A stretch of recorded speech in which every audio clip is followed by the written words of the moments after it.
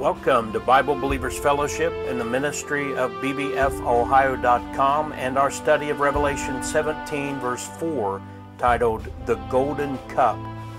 The audio in this study is very low quality and we apologize for that, but it is intelligible and the full study is captured in this message.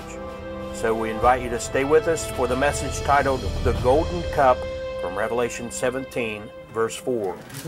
So the golden cup in verse 4, and I just start out, I want to make this comment that it is simply laughable that anyone would try to paint Islam or the United States or even United Europe as this great whore. Amen. And that's why we're going line by line through these verses, because there are books and ministries and everything out there trying to get everyone's focus on things in a way that's not accurate, but also it confuses other things. In other words, if you make the great whore Islam, then you've just messed up your understanding of Gog and Magog and the war and the possible war of Psalm 83. And so there's a lot of things that get messed up. When you go off the deep end on one thing, it messes up a lot of things. Yeah. And we've already studied these things. Just as a reminder, this great whore in Revelation 17 is upon many waters. It's a global,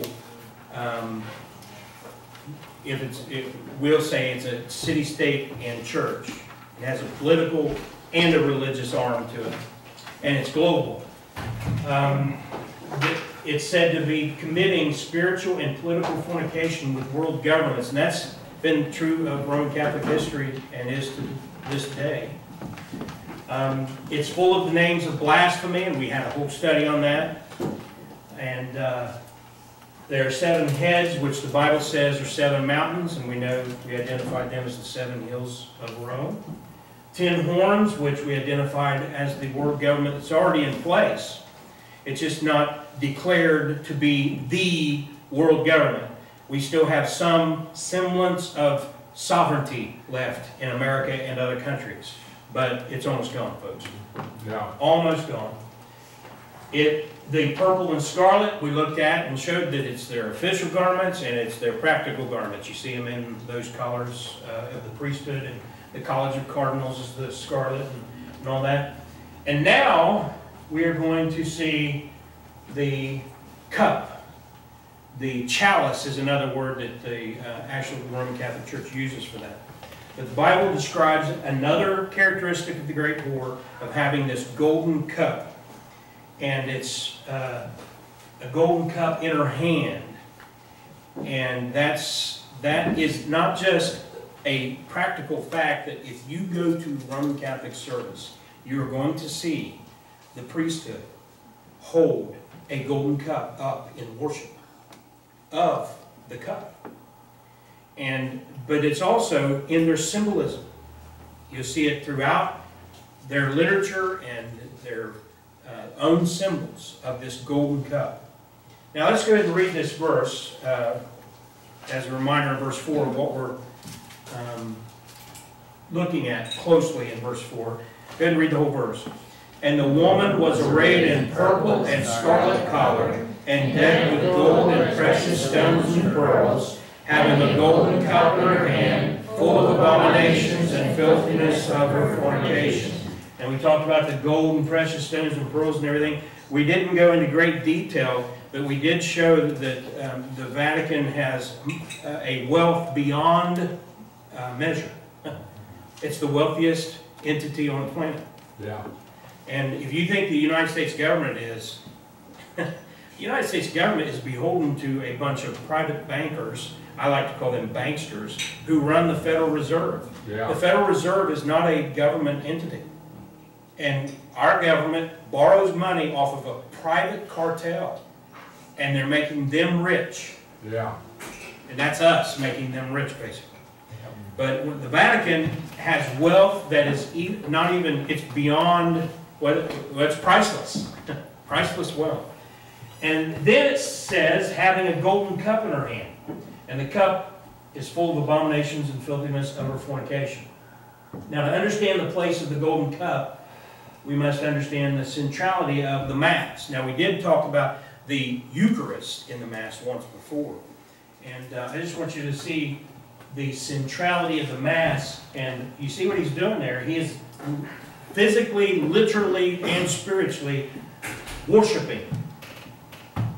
And when they hold that wafer up, they even look at it and say, "My Lord and my God." That's part of the Mass.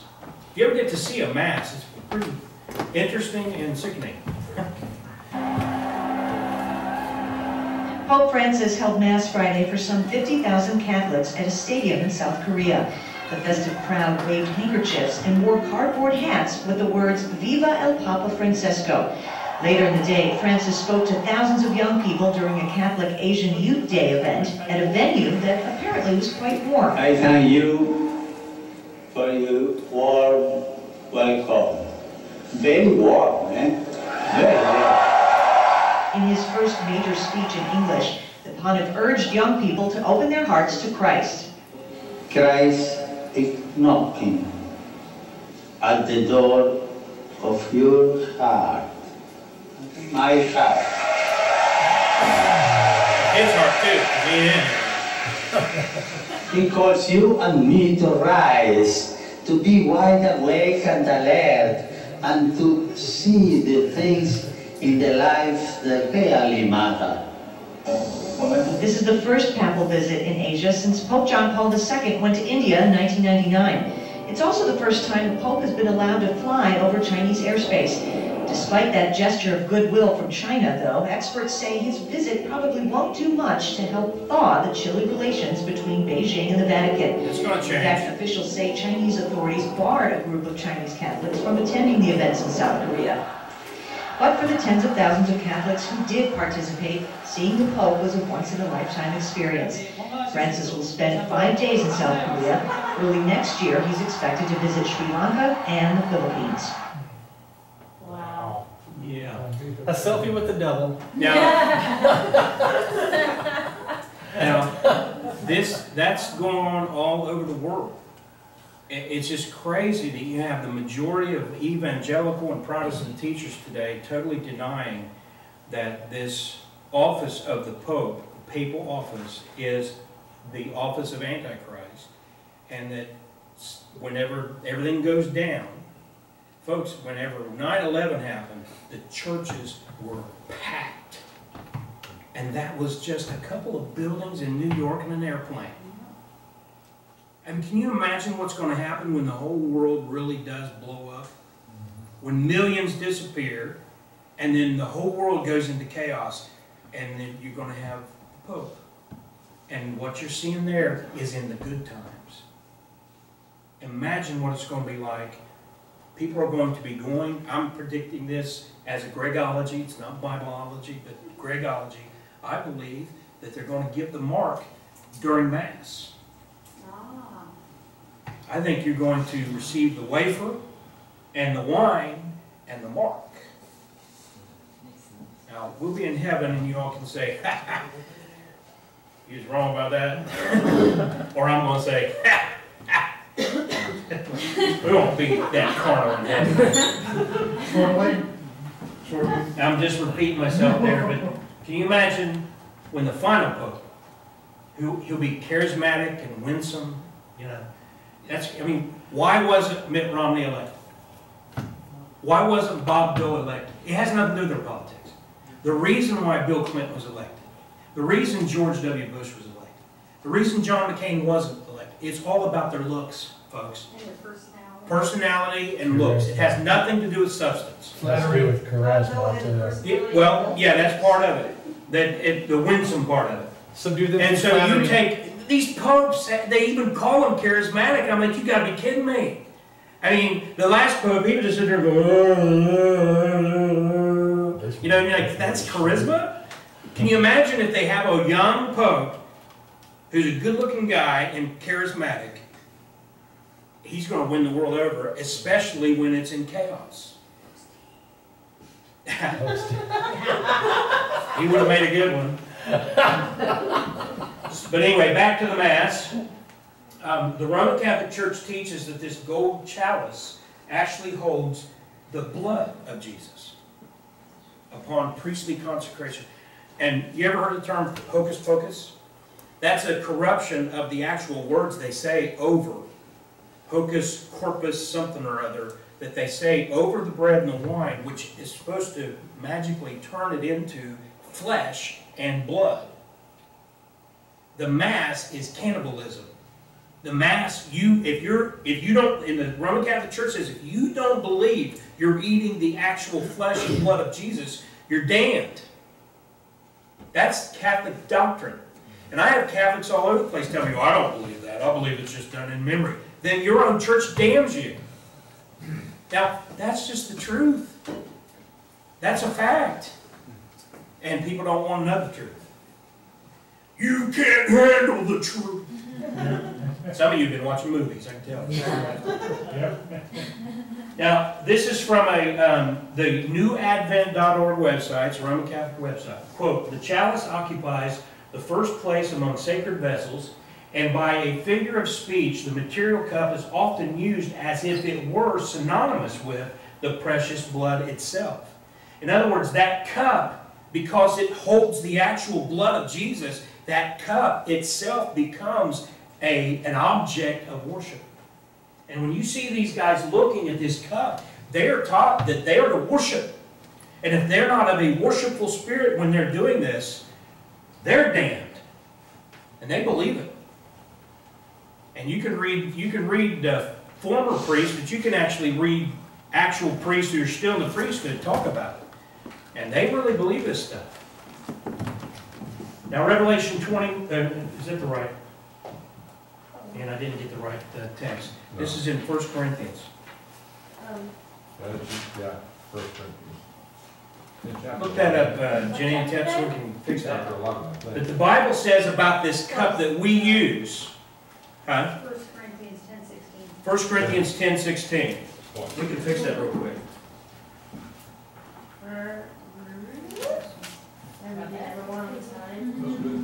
I almost said 10. 10:16. Jenny? Yes, sir. Thank you. All right, and see, when we edit that, it'll be like it never happened. 1 Corinthians 10:16. Read that with me. The club. Take 3. The cup of blessing which we bless, is it not the communion of the blood of Christ? The bread which we break, is it not the communion of the body of Christ? You see, the way it was originally done is they would actually pass the bread around. You tear your own bread off. And then they would pass the cup around, and they would actually drink out of the cup.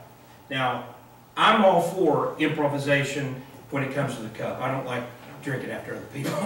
Yeah. So I like the little cups we use. I'm fine with that. And the bread, you know, I'm all fine. We break it, and then we pass it around. Everybody takes a piece of bread. But that's all there is to it. There's no hocus pocus. You're not turning it into flesh and blood. It's the communion of the blood of Christ. It's not the blood of Christ. But that's only if you're reading the King James Version, and some of the new versions leave it alone. But a lot of the new versions mess that up. In the King James Version, it says it's not the blood of Christ, but the communion of the blood of Christ. But this is what the Vatican Version says. And if your NIV, New American Standard, translate it literally. It still says Revelation on it. Yeah, that's 1 Corinthians 10:16. Why does Just read this. The chalice of benediction. That's to make you not picture just a simple cup, but to picture this golden cup, a chalice of benediction, which we bless. Is it not the communion of the blood of Christ? And the bread which we break, is it not the partaking of the body of the Lord? No Greek text even says that. They didn't even translate the Greek.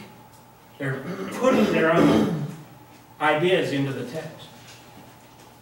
That's the Douay-Rheims version that we just read. Yeah, 16:10. And it makes it a chalice of benediction instead of a cup of blessing.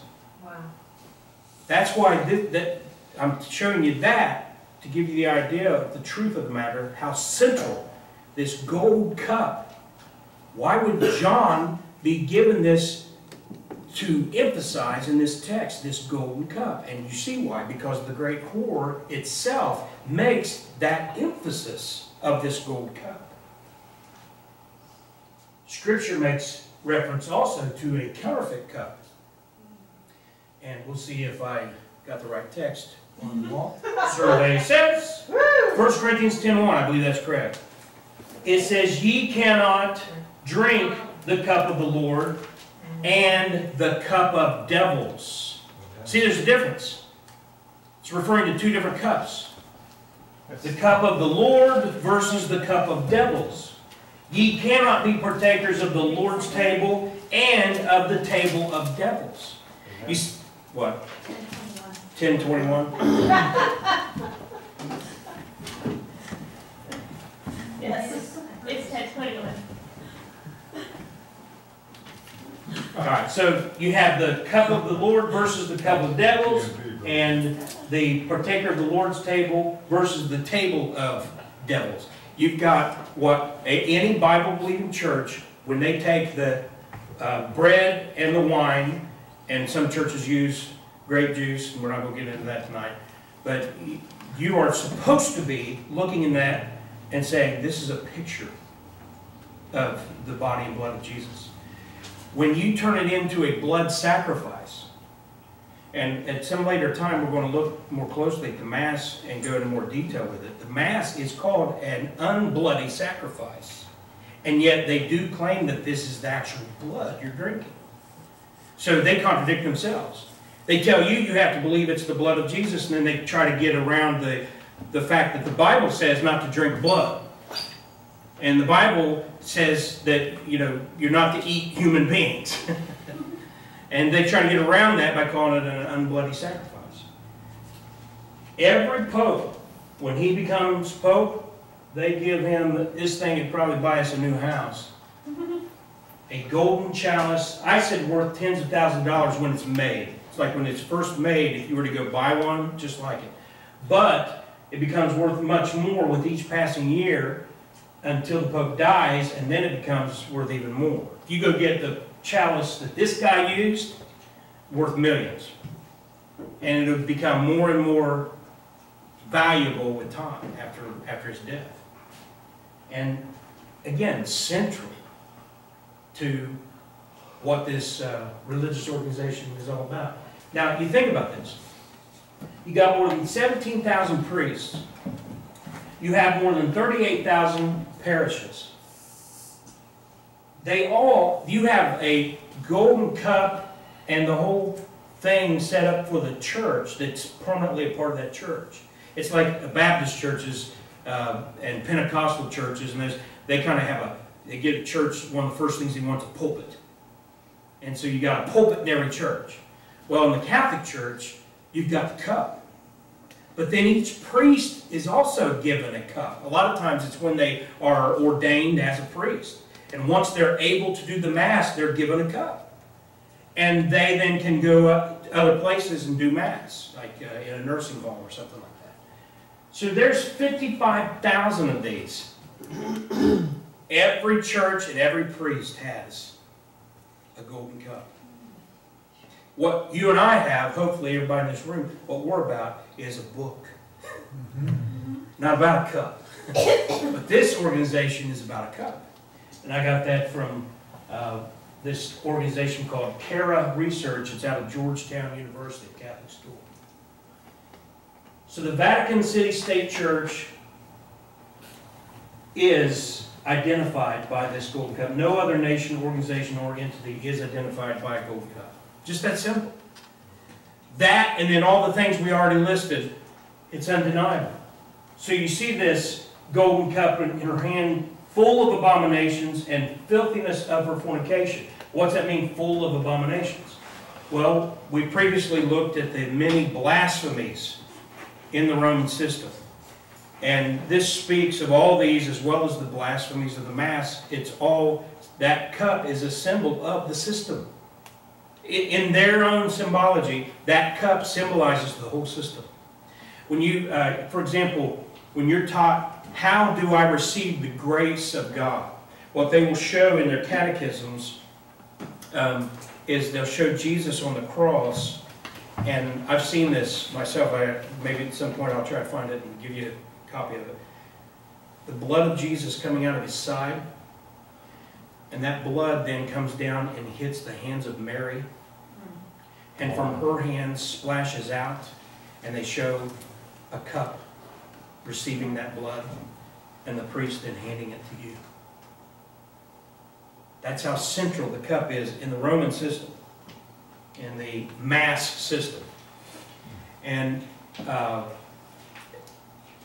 there are well-meaning Christians who think it's okay to go to Mass as long as I believe that I'm only doing this in memory of Jesus. But I'm sorry, that you're either ignorantly or willfully partaking in blasphemy if you take part in a Mass. And folks, there are Protestant and Baptist churches who will swap pulpits and have the Catholic priest come in their church, and then they'll go to the other church and take part in the Mass. There are ecumenical services where people do this. Now, it's in ignorance a lot of times. People really don't realize it. But I've actually talked to people, I said, now listen, when your priest is talking, these are Catholics who claim to be Christians. They claim to believe the gospel. I said, listen to that priest when he's doing his thing. And he will tell you. And they came back, wow, I never had paid attention to what he was actually saying. He was saying that this thing, this cookie, is God. And he actually look up at it and worship, my Lord and my God. And then they would have the cup and they would say it is the blood. It's not, they would actually say it's not a representation. It is the very blood of Jesus. And a lot of people, they just go through the motions, so they don't pay any attention to it. And the verse ends with a reference to the filthiness of her fornication. And this is both physical and spiritual reality in the Roman Church. The Roman Catholic history is one of spiritual adultery that has a lot to do with what we talk about, the fornication with the kings of the earth and everything. But also the massive sexual abuse among the priesthood. Have you ever read about the nunnery brothels? Yeah. You know, tens of thousands of Roman Catholic nuns were prostitutes. And some of them were more like concubines. There were, if you go on, just Google it, just in this summer, I'll say, just to give you a broad enough search, they have found mass burial sites of babies given birth by these nuns, and they were killed. They've also found mass burial sites where orphanages took kids in from these nuns, and they abused them and neglected them, and they died, and they didn't even give them a headstone or anything, just threw them in a pit. They found one in Ireland, and I'm trying to think of the other one, just in the last few weeks. And they said hundreds of skeletons. Like 800. Yeah, Yeah. approaching the thousands. Ireland, and can you remember the other one? Well, I know that Germany had one Germany? where they had a nunnery on one side and a seminary on the other, and they found tunnels underneath. Yeah. And they found holes in the tunnels filled with infant skeletons, where the priests and nuns would go to have sex. And See what I was saying earlier, you don't have to go into the wild, wacky stuff. That's the news. That's on secular news. And it's crazy as it is. And you can read books like 50 Years in the Church of Rome by Father Chinnicky, is that how you pronounce it? Yeah. And others like that who have documented this. There are nuns who've come out and written books. And it's just a sad... And the defense is terrible, too. It's always, well, you have sexual molestation in Protestant churches, and yes, everywhere there's human beings, there's going to be sin, but not to the extent that you have in the Roman Church.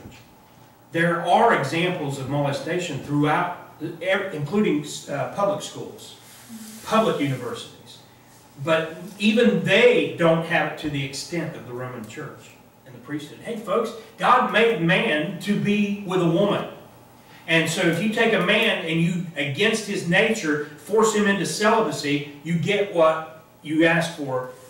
The Bible says if you forbid a man to marry, it's a doctrine of devils. Yes. And that's what this is. It's a doctrine of devils, and it produces what devils produce. And that's child molestation, rape, and all that. And now, taking what you learned, you just added another rung to the ladder as you see who the great whore is.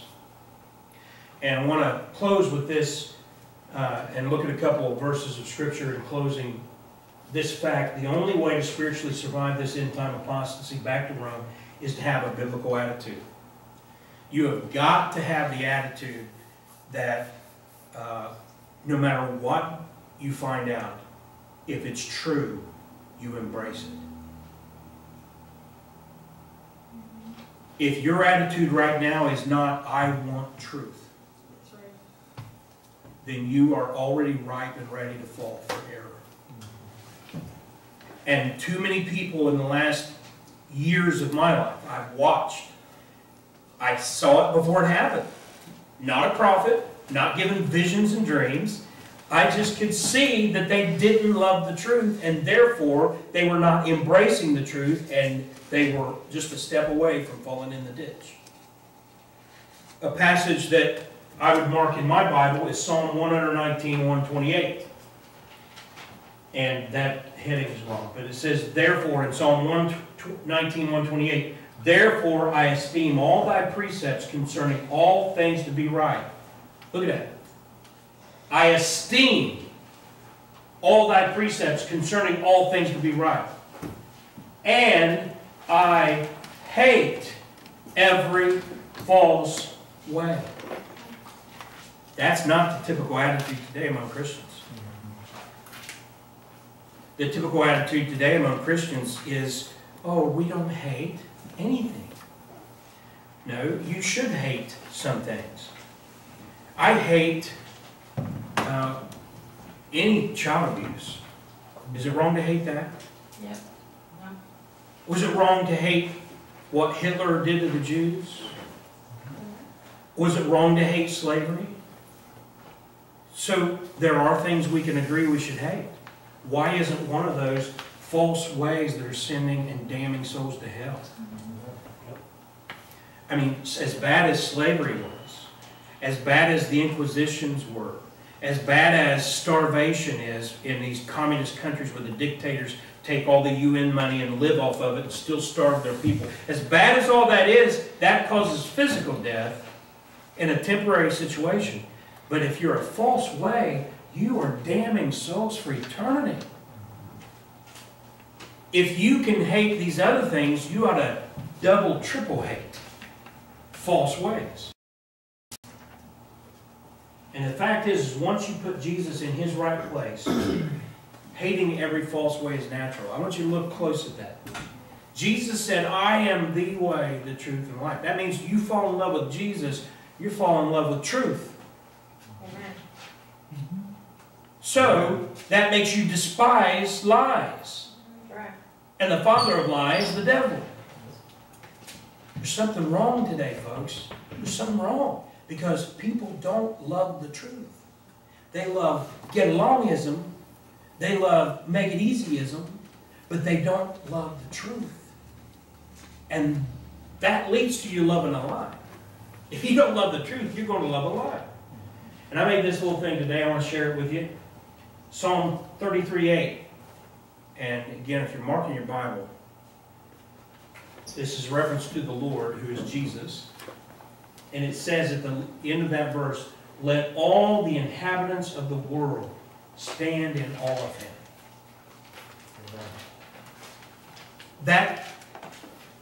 That's the end game. That's what all this is about. All of our study of the book of Revelation, this is the revelation of Jesus Christ. We're identifying the great whore so we can understand our Bible and that we can warn people and try to help pull them out of this thing. But the end game is the revelation of Jesus Christ.